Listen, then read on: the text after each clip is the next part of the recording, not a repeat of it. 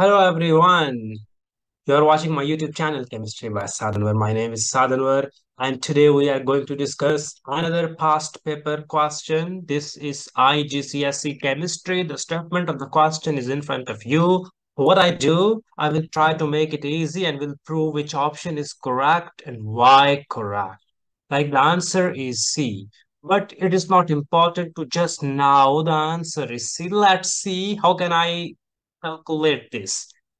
12.4 gram of copper carbonate is heated in a test tube. Only 50% is decomposed. What will be the final mass of the substances in the test tube? So this is copper carbonate, CuCO3. So guys, when I decompose copper carbonate by heating, it will convert into copper oxide and carbon dioxide. Carbon dioxide is a gas, so it will not stay there. Copper oxide is a solid, copper carbonate is a solid, and 12.4 gram of copper carbonate is given to me. So I'm gonna convert this into moles. So the moles of copper carbonate will be 12.4 divided by 124 because 124 is the molar mass, the formula mass of copper carbonate. So what I divide by using this machine, 12.4 divided by 124, this will be equal to 0.1 moles. So moles of copper carbonate is 0.1. Now guys, you can see a ratio, copper carbonate and copper oxide.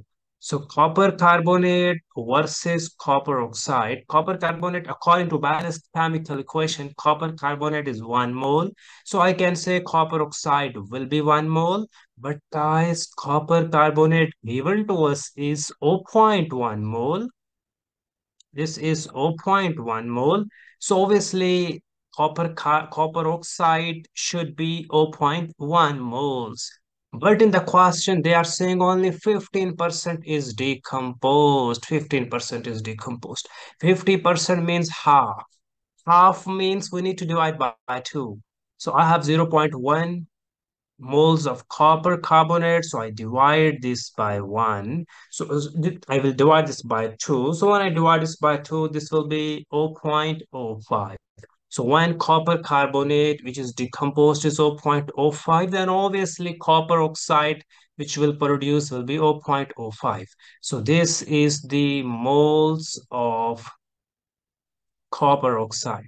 Now I can convert this into mass of copper oxide. So mass of copper oxide is moles times molar mass, moles times molar mass. So moles is 0.05, molar mass of copper oxide given in the question is 80. So this is 80. So when I multiply this with 80, I will be getting a 4 gram.